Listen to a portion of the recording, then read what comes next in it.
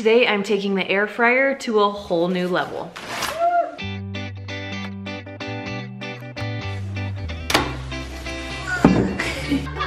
I thought I would have a little fun. We're gonna take some of my recipes and cook them in the air fryer to see how they turn out. So if you guys are ready, let's just get to it. So I've been doing a lot of research, and one of the most popular things is a steak in the air fryer. So I have a few steaks. We're gonna put them in and see how it goes. Okay, so we're gonna take just a little bit of olive oil and brush the steaks, because sometimes you just need a little bit of oil in your air fryer to make it nice and crispy and just good. So we're gonna actually do both sides of this. Next, I have a teaspoon of Italian seasoning that we're just gonna put on here. Again, just a little bit.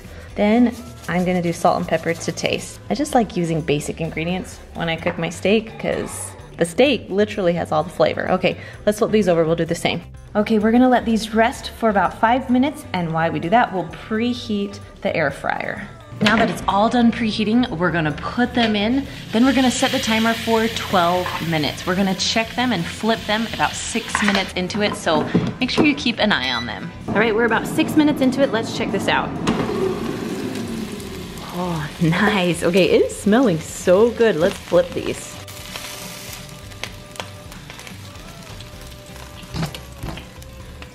All right, now we're just gonna close it and cook them for the remainder of the time. Okay, it is all done. Let's check this out.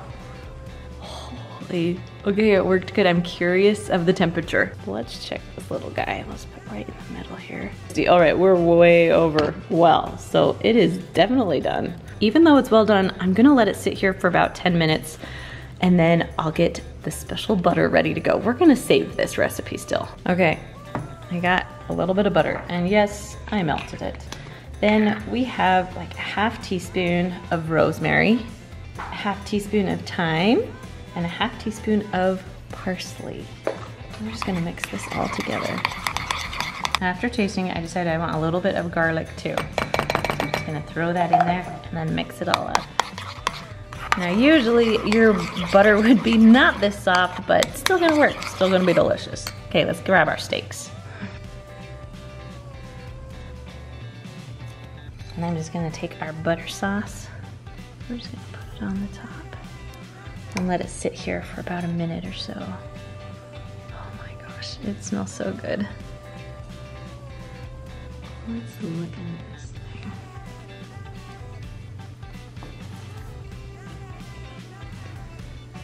You know, not too bad. Now it's a little more done than I usually prefer, but my kids will love it. All right. I usually like it when it's like almost bloody, so this is not usually how I eat my steak, but we'll try it.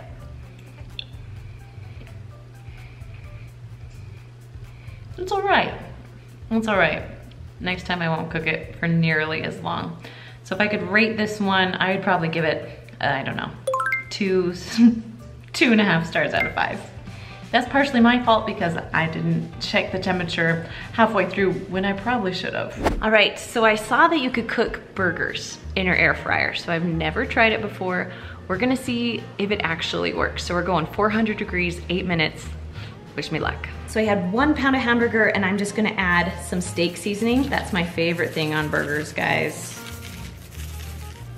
And then I also love a little bit of garlic salt. And you wanna make sure that you get both sides. So we're gonna flip this baby over. And then season that too.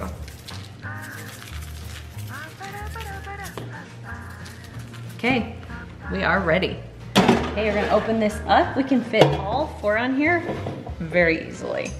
Just gonna lift up our burgers, put it right in.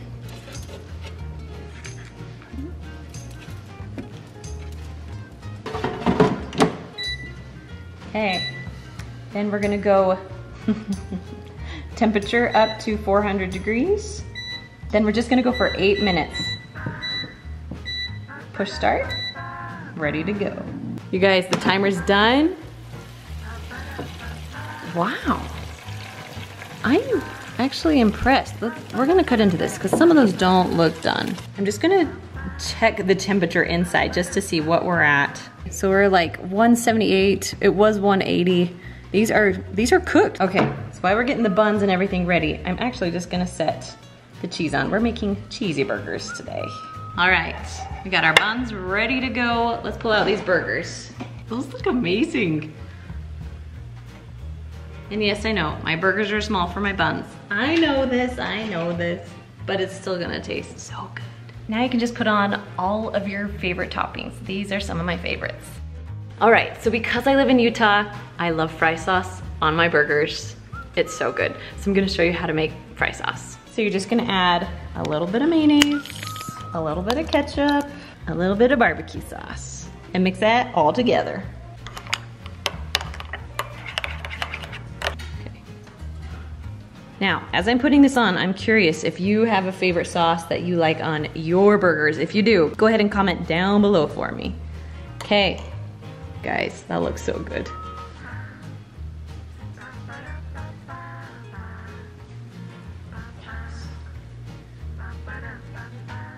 You guys see this? This is my kind of burger. Yeah. Let's try it. That's good. All right.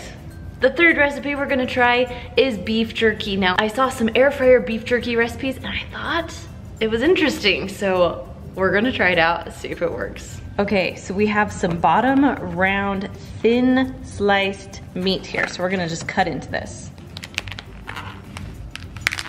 So this beef is really, really thin, just how we want it, because we're making beef jerky. Now we just need to cut it into beef jerky strips. So we're just gonna slice this up a little bit. We're gonna slice into about 1-inch strips or so. It doesn't have to be perfect, but just so it's sliced. Okay, we've cut all the beef jerky.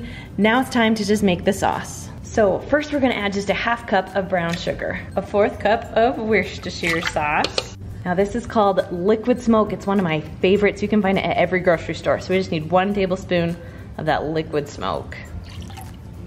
Now we just need 1 teaspoon of onion powder, 1 teaspoon of garlic powder, 1 teaspoon of black pepper, 1 teaspoon of cayenne pepper, and then 1 teaspoon of smoked paprika. You wanna make sure it's smoked. Then I'm just gonna add 1 tablespoon of this Caribbean jerk sauce. This is Buffalo Wild Wing sauce, and it's one of my faves. Then you're just gonna mix it all together. This is our sauce where our meat is gonna marinate. Okay, now it's time to put our beef jerky in. You just wanna make sure that the pieces are not stuck together, that it's just individual pieces, and we'll put them right on top of each other. Then we're gonna cover this with plastic wrap and let it sit in the fridge overnight.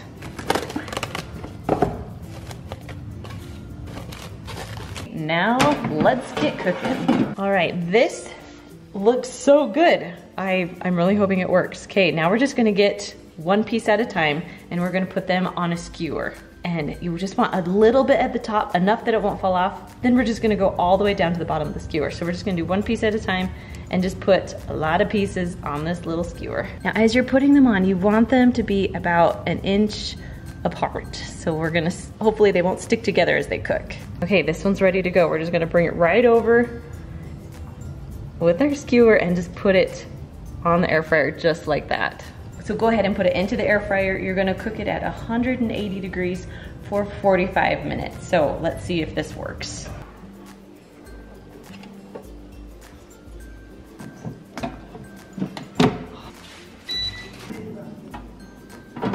They fell a little, they fell a lot. That one stayed alive. Okay, these didn't stay up as well as I had hoped. This one did. But they actually still look like they're still getting cooked pretty good. They'll just be a little scrunchy, which is fine. Okay, we're gonna try and put these back up. We gotta keep on cooking them until they're cooked all the way. So hopefully they'll stay, we'll see. Here we go. Okay, there's like 12 minutes left, but I'm gonna just check on them. Whew, yeah, those sticks are not working very well. I feel like you can even lay them down, but I think for the most part, it's still working. Like really well. Okay, let's pull one of these out. Okay, this is looking so good. I don't like my beef jerky really hard, and this is like tender. I love this. So you can kind of see they're a little bit oily, so we're gonna put them on a paper towel and try and get all the oil out of them because we want these as dry as can be. Go, go, go. Go, Mom. I have to go in this one. Look how good. Let's give that a try. Oh my. I'm never going back to store-bought. That's so good. Now the last recipe that I am attempting to make is the Caribbean jerk chicken wings. Now chicken wings supposedly are the best to make in the air fryer because it makes the outside nice and crispy, the inside nice and tender. So let's give it a try, see if it works. We're gonna start by taking some chicken wings and putting them into a bowl. Now you wanna make sure that you add just a little bit of olive oil. That's how we get that crust on the outside. Go ahead and just mix that olive oil around so it gets around all the chicken. There we go. Then I'm just gonna add a little bit of garlic salt. It's like one of my most favorite seasonings. I think it just tastes so good. And then go ahead and mix that around. All right, ready for the air fryer. Go ahead and preheat your air fryer to 400 degrees. So make sure you spread them out into a single layer. All right. Okay, we're gonna cook these for 15 minutes.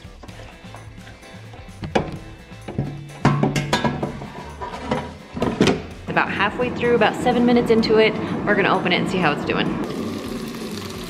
Nice. Okay, they're looking great. I'm just gonna shake them a little bit. All right, feeling good about it. Okay, I'll stick it back in and let it finish cooking. Okay, it's all done. Let's pull this out. Oh, nice. Okay, now we just gotta make some sauce to go with it. So in this bowl, I'm gonna add some more of this Caribbean jerk sauce that we used before. It's by Buffalo Wild Wings. You could also use buffalo sauce if you want. And then we're just gonna add a little bit of honey and a little bit of lime. So you're gonna add about 1 cup of the Caribbean jerk sauce, about 3 tablespoons of honey, and about a tablespoon of the lime sauce. And just mix it all together. Then I'm just gonna put in all my chicken.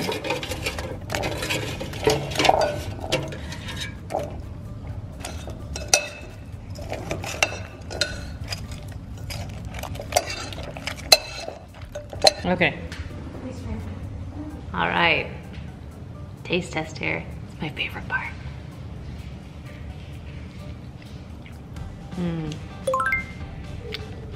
Sauce on there is good.